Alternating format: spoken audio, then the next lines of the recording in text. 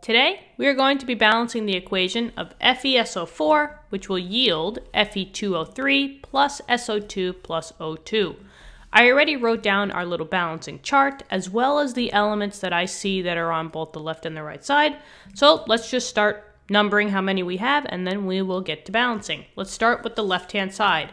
For iron, I don't see any subscripts, right? So that just means that I have one of them. The same thing goes for the sulfur. There's one sulfur. And then for the oxygen, there's a 4 next door, which means that there's 4 oxygen.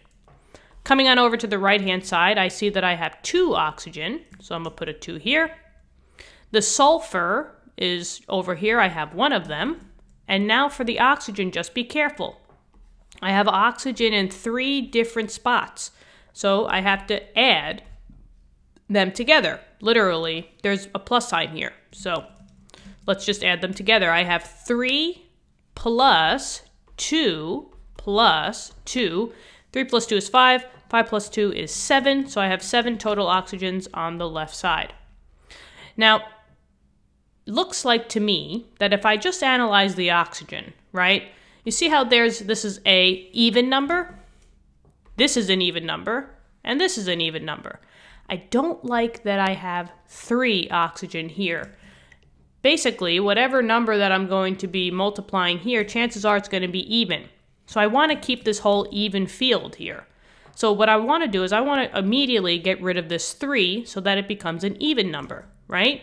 And I just work my way up. Right now, this is being multiplied by 1, but if I multiply this by 2, you see how 2 times 3 will turn into a 6, and that's an even number? So that's the first rule here. So I'm going to put a 2 here. But I have to be fair. Whatever I do, I have to, distribute between the 2 elements. So in this case, the iron and the oxygen are going to change, which is totally okay. So for the iron, I have 2 times 2. 2 times 2, I now have 4 iron. And now let's just tally up all the oxygens. So I have oxygen here, here, and here. There's now 2 times 3, so there's 6 plus 2 plus 2. 6 plus 2 is 8. 8 plus 2 is 10. So I have now 10 total oxygen on the left-hand side. Okay.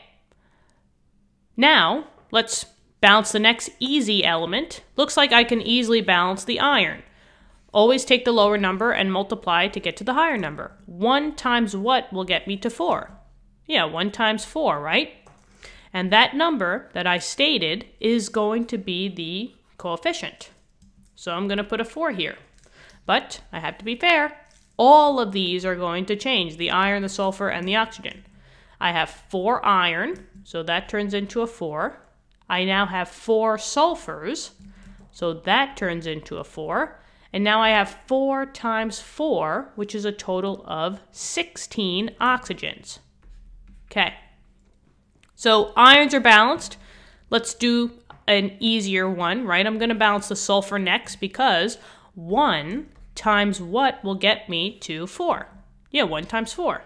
And that number that I stated is the coefficient in the front. So I'm going to put a 4 here. But I got to be fair. So I have to change my sulfur number and my oxygen number. So now I have 4 sulfurs, right? That was the point of putting the 4 there. But now let's just make sure we have all of the right oxygens. Remember, I have to take oxygen from here, plus here, plus here.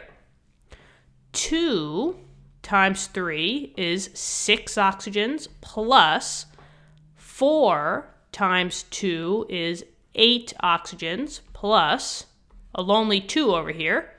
So 6 plus 8 is 14. 14 plus 2 is 16. So now I have a total of 16 oxygen. And look at that. Just by balancing the sulfurs, I now balance the oxygens. And everything is balanced across the board. So we are finally at the end.